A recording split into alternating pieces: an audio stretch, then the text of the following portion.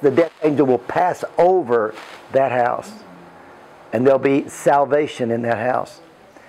And this morning, maybe you're here and you've never really accepted Jesus as your Savior. Well, what the Lord wants to do in your life is just as it's not cheap. It's the most costly thing ever. But He never made it complicated.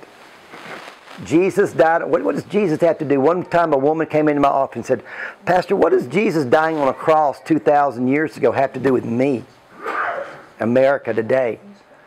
And I said, you know what the key is? I said, God has made one way to heaven.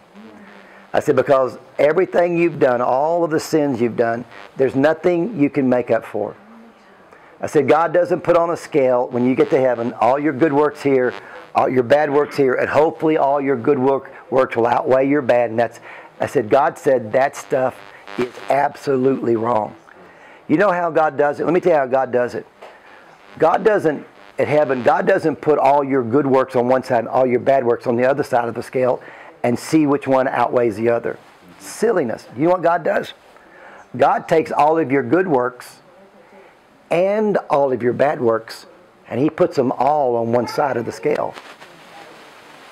There's absolutely nothing on the other side of the scale until you accept Jesus, and suddenly Jesus stands on the other side of the scale, and He outweighs all of your good stuff and your bad stuff.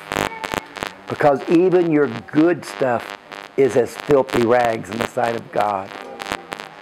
So what happens is, that blood was so powerful, they could say, well, maybe I ought to get a bazooka. Maybe I can get an armored tank. Maybe I can get something and protect me. Can you imagine the power of that death angel in Egypt? And the only thing that protected them was the